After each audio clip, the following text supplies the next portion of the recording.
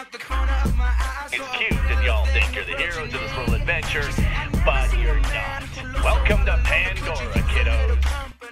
Hey, what's up guys? Back with another BGTV quick guide for Borderlands 2. This time is the Commando Ecstasy.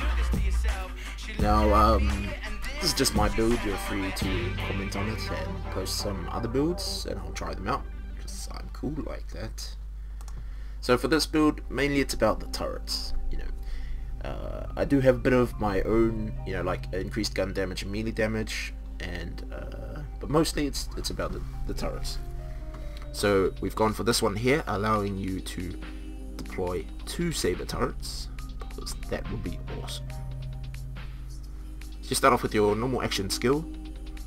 I went with Sentry here, increases the number of shots your saber turret fires in each burst, and that's +5, and also increases the turret duration by 10 seconds.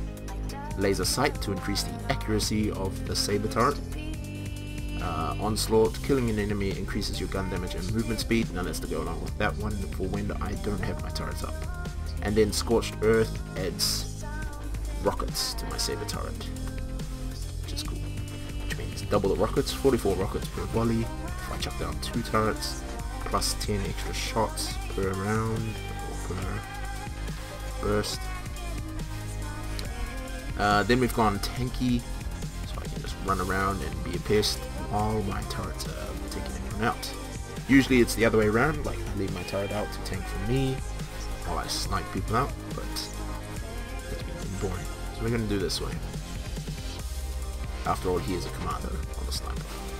Although, I guess snipers can be commandos, and vice versa. Getting off topic here. So I've gone with healthy, increases maximum health. Preparation increases my shield capacity, because at the moment I have an awesome shield that has it's a turtle shield which decreases my decreases my maximum health by about 260 or so, off of my 800 I think I have, but it's a 1300 capacity shield, so I want to increase that shield capacity by a bit, 15%. And I regenerate 2% of my health while my shields are full. I've gone for Phalanx Shield on my saber turret, and that will help it be a tank. So I don't know why I grabbed that. I'll test it out. I just wanted to see. Quick Charge, killing an enemy causes your shields to quickly regenerate, so I'm hoping to keep that 1300 or 1500 shield up. I've gone more Resourceful, increases the cooldown rate on your saber turret action skill. And that is to go along with my current class mod, which also I think decreases it by 20% or so. Maglock, your saber turret can be deployed on walls and ceilings, that's to get ones that are further away. Grit, you gain a chance to ignore damage that would otherwise kill you. This skill just sounded very cool. And that's 16% chance of ignoring death, and during that time I'll regenerate half my maximum health. Wow. And then Gemini, 2 saber turrets. So that's pretty much this build, not much to it. I was thinking of building down this way, but I've seen bosses start to take out my turret pretty easily, especially grenade bosses.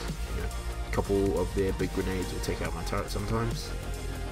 I'm not sure if there's like turret health. They may be in the skill tree, but I'm not sure if there's turret health for like class mods or anything, so I'm not sure. But yeah, Nuke was also very tempting, and I'm hoping later if they have 2 more skill points that I can go double turrets and nuke. Double nukes would be awesome. Double nuke power. Alright, hope this helped. If you have your builds, feel free to post them or make a response video. I always allow responses to my videos. Stay tuned for some more Borderlands 2 action.